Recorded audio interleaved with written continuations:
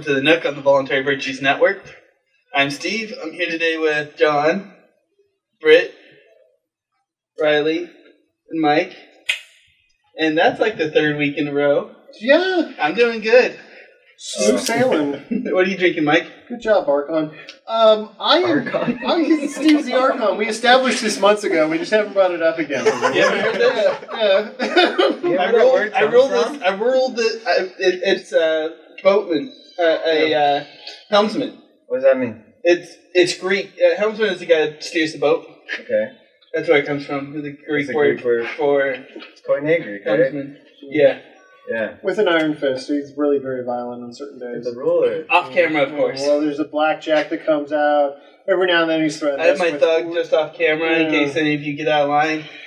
There's been a show of brass knuckles once or twice. Not, implemented, but like... Anyway, yeah, when he puts on that steel helmet, that stick with the spikes. Riding crop.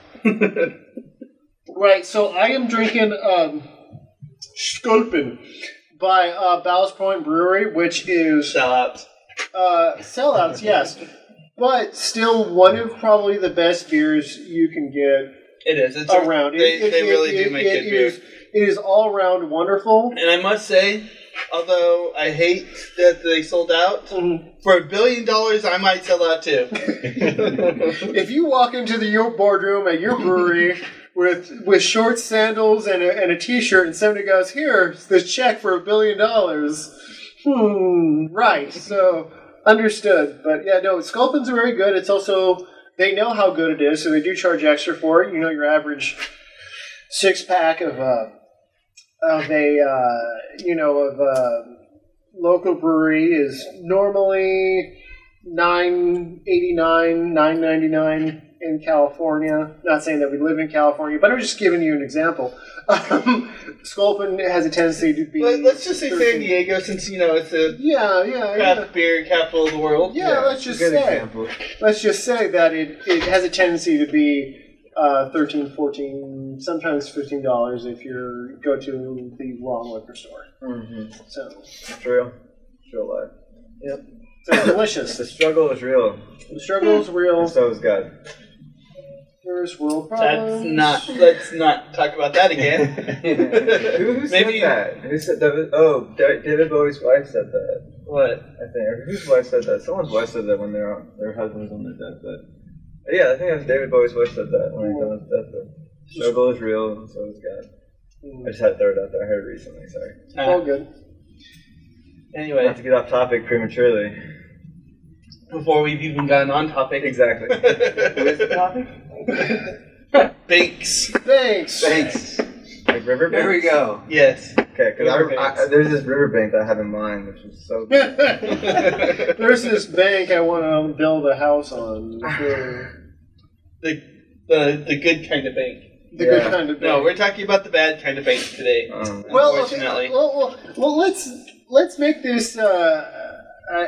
Let's throw some pepper onto this conversation. Already, isn't necessarily by itself is a bank a bad thing?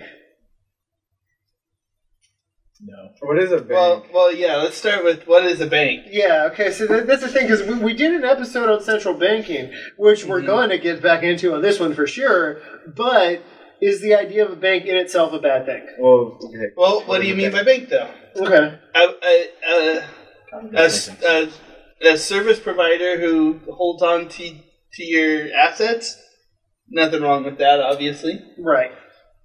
But when you get into some other things like fractional reserve lending and which is printing money, the norm standard.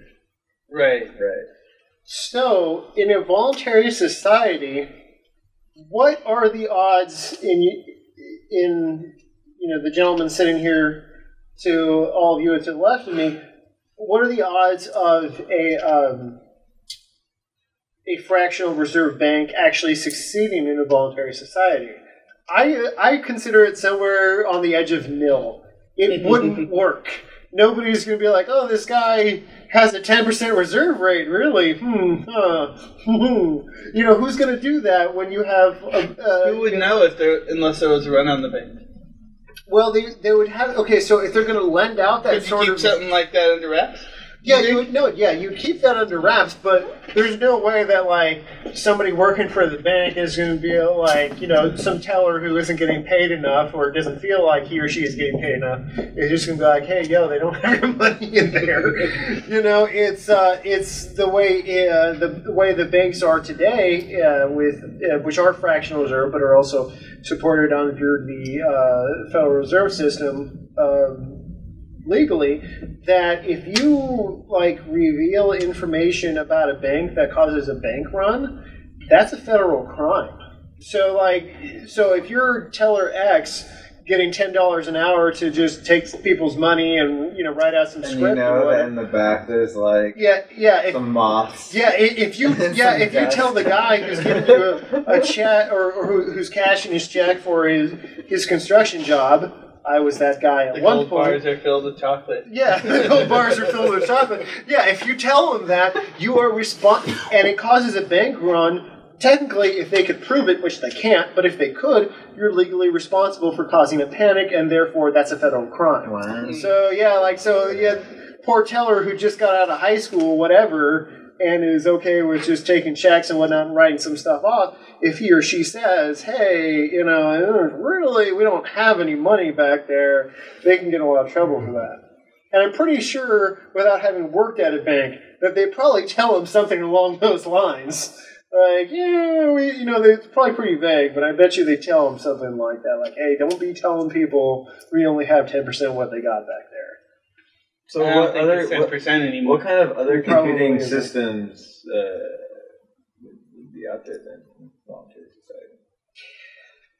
Well, What do you mean by system? So, as opposed to central, like a bank-like system, but not one that's based on fractional reserve. well, we can look at the small banking era, right? Like in U.S. history. I don't think it was a perfect system, but we can see where there was small independent banks competing. What are you saying? Small independent banks competing. Uh-huh. Right? So, for instance, maybe there was Georgia notes and South Carolina notes. Oh, right. Or even within a bank, within the same state, you could just freely exchange notes that were issued from that bank. And the pressure from other banks and competition supposedly would keep them straight. But, I don't know, that doesn't answer your question. I was adding in that, that there is we can analyze history, that window after the Biddle and Jackson feud. Right. And then we had the small bank era, banking era of U.S. history. And then we went into, after Lincoln, we had, until 1913. Are you aware of how things developed under that model? Yeah, I was gonna say, John, you mentioned the Biddle and Jackson feud there. That I'm aware of it, but it's a little bit of a more obscure historical thing. If you could just extrapolate on that a little bit. So yeah, I'm trying to think of it's been a long time too since I dug into that too, right? Right. And but yeah, I think Money Masters was a documentary. Bill right? Still, yeah. Yeah, right. That I listened to, and what else? I read a few books in that era, but I couldn't reliably recall. From what I understand, I just know that Jackson definitely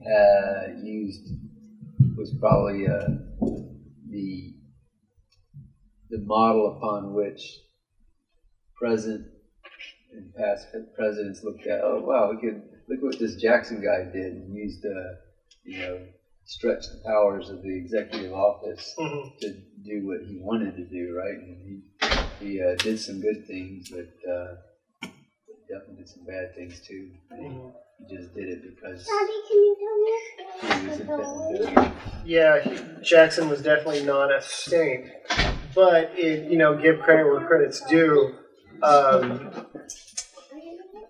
It was, without bullets fired, a war against the idea of a central banking system. Absolutely. There was an attempted assassination on Jackson, and there is no doubt in anybody's mind, if you look at the situation, that the person who was paid to kill Jackson was paid by the banks to kill Jackson. Right. But an interesting side note about Jackson was that, so the guy had 2 pistols. The first shot missed, if I remember correctly, and the second pistol misfired.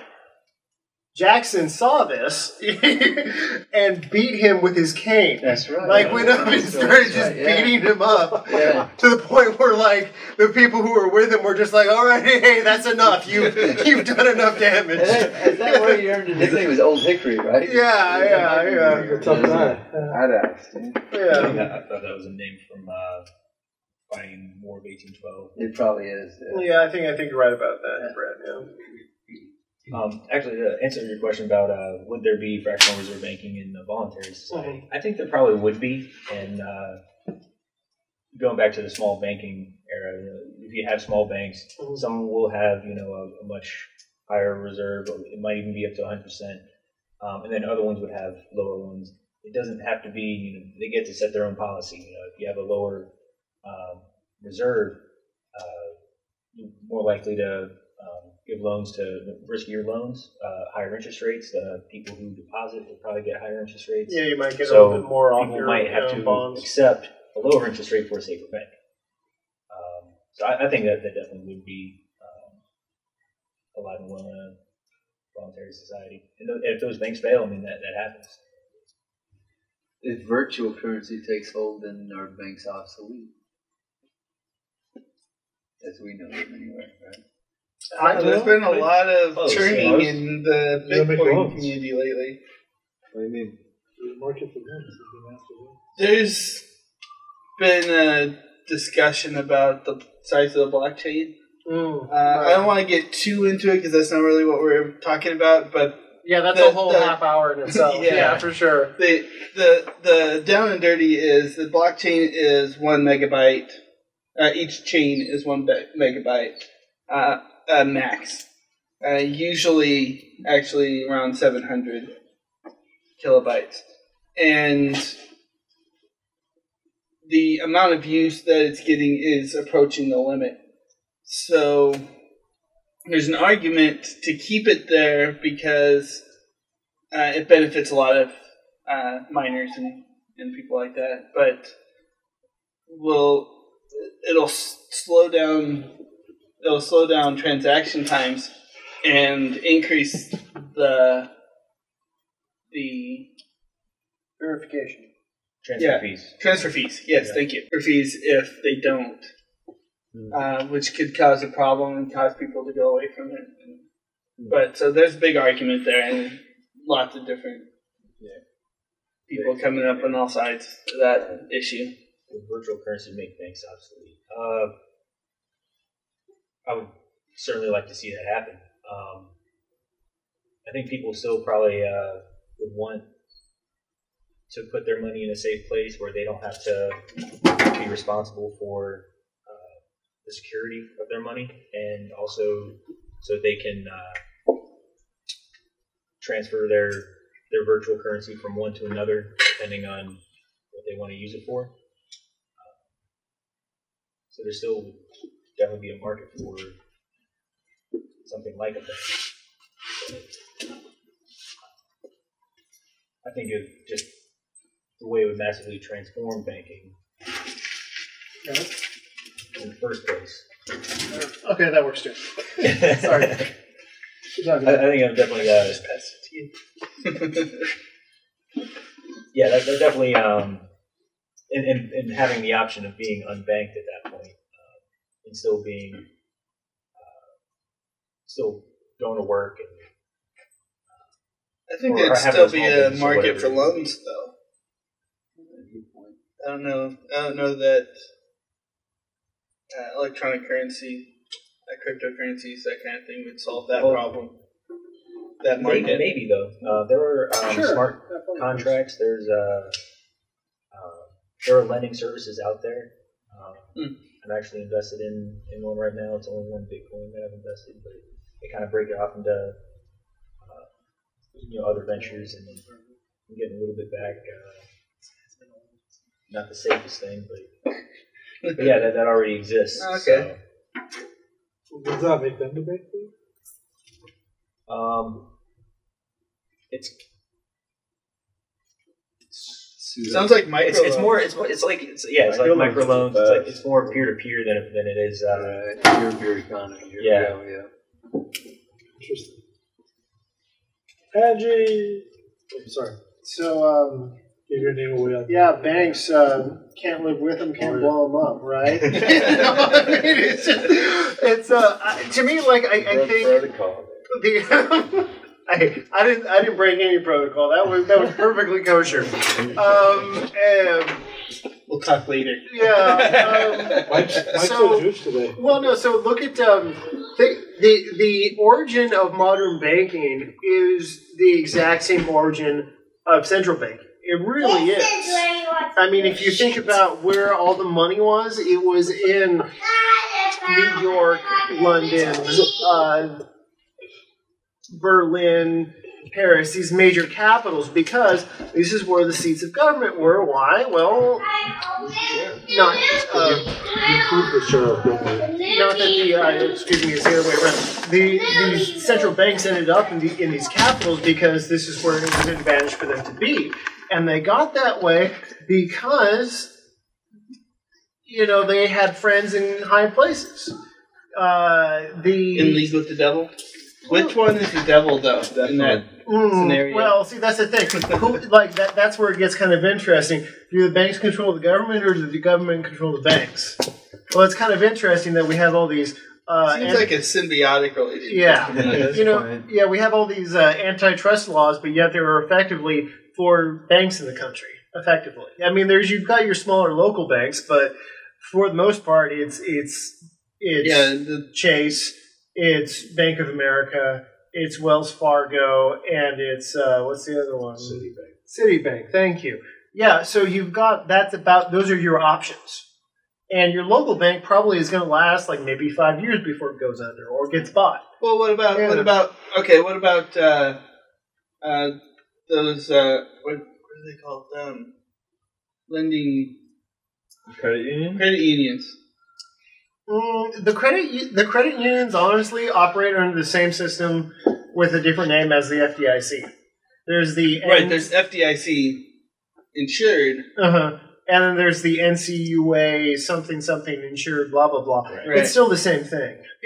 So it's not as if that the credit unions maybe aren't more honest, but the problem is that it still relies upon a centralized currency that comes down to being ones and zeros, that is backed up by bonds, which are essentially ones and zeros. That's not necessarily the credit union's fault, though. They're just trying to it's not provide their fault. But it's like saying one of the better things about them, though, is that they are non-profit. Any profit they make, they are given better rates to their holders, and they're never going to be publicly traded. So they're not trying to just inflate their stock market price. They don't have that incentive. So. Those are just a couple of advantages that credit unions have over traditional banks. Fair, but doesn't San Diego Credit Union didn't San Diego Credit Union disallow Ali from getting an account though? Yeah, because he supported marijuana legalization. Yeah. That's fucked up. A friend of mine was running for mayor of Encinitas a couple years back. His name, Alex then. His name is currently Ali. At the time, his name was Alex. Alex Fiddle. And, he applied for a bank account as part of running for mayor. You need to have a bank account to file your nonsense like, oh, you've got a $50 check, you've got to write a note to the county register of voters because you got a $50 check, blah, blah, blah. So he, was trying to open a bank account for this, and he goes to a credit union because he didn't want to deal with the bank. Admirably so. He specifically said, I'm going to a credit union. And they declined it because his platform said, I advocate the legalization of marijuana. And they're like, no, we can't give you a bank account. It reflects the current board. But that's the cool thing about credit unions, because you can get like on the board. You know what I mean? Right. And after you get on the board, then that kind of nonsense can be, done away with. But which I don't think you really can't do in like Wells Fargo. No. Unless you're not, unless you're in the business and the up and up. Unless you're a politician. I'm like they're whatever. Well, to show you how crazy the situation when it comes to the stock exchange, economics, banks, and all that, because it's all tied together. You could almost guarantee it that the current CEO of whatever bank, be it Wells Fargo, J.P. Morgan Chase, Citibank, fourth one, somebody tell me. Bank of America. Bank of America, yes, thank you. The CEO only has probably less than 1% of the actual stock of the company. So to say that, I'm going to buy a whole bunch of stocks and, change this. No, you're not. The guy who is the CEO of the company probably owns less than 1% of the company. Like, that's how wild it's gotten. Like, there's no real human involvement in it. It's nutso, nutty, wild nonsense. If you have a mutual aid, you probably own part of what's the thing? the banks. The banks. Yeah. And the banks finance the wars, the federal income tax. You get most jobs unless you're getting paid another way. You're having to go through that BS. It's just bad. They take so much money. Legally speaking, we all pay taxes on all the money that we receive. Sure, right. Sure, yeah, all right, yeah. Yeah, dude. Yeah, dude. I concur. So, I mean, it's a crying shame. And then the way, what else do the banks do? Like, create money out of nothing. Create money out of nothing. Mm-hmm. They finance all these wars. Mm-hmm. And then they get money out of it. We pay them back. Talking about that's a central banking activity. Mm-hmm. Yeah. No, this is true. Yeah, you can kind of guess that a bunch of libertarians are going to talk about banking. We're going to spend most of the time talking about central banks. But here's the thing I'm trying to tie together is that because how did it work before? Because the central bank at the moment, the Federal Reserve, is a privately owned, banking institution that's in charge of, distributing the currency for the United States, is the backing currency of the world, whatnot. Mm-hmm. But it's a corporation, right? Yes. And so a corporation, before the lawyers used what amendment was it after the Civil War, 14th Amendment, to apply to corporations. Before that corporations were contracted. It was all very their existence. There was a time limit for how long. Time limits and limits to how much they could earn, and they couldn't cause harm and damage, and they had all these very a lot of regulations on them, as far as corporations are concerned. And then, but after the amendment, that got done away with, and then corporations got the same rights, liberties, privileges as human beings, without all the responsibilities. Without all the responsibilities of being quite a scam. And so the Federal Reserve, they couldn't exist, right? If it wasn't for that technicality on misapplication of that amendment applying to corporations. And so I feel like fascism in the banks in our current model. Central banking existed before. Exactly, that's what I'm saying though. So how did that work? Are you asking how banking works? No, how? I wouldn't say it's correct to say that if the banks didn't incorporate, that there'd be no Fed. That's true. I just feel like there's so much fascism wrapped up in the banks. Well, see, okay, sorry. No, I don't really have a point there. Riley, I'm sorry you were talking. Okay, let me switch gears just a little bit. Gotcha. So, pre-society, would banks hold pose a risk to free markets? Since in current markets, the banks basically run the commodities. Mm-hmm. chase fruits and sets the price on silver.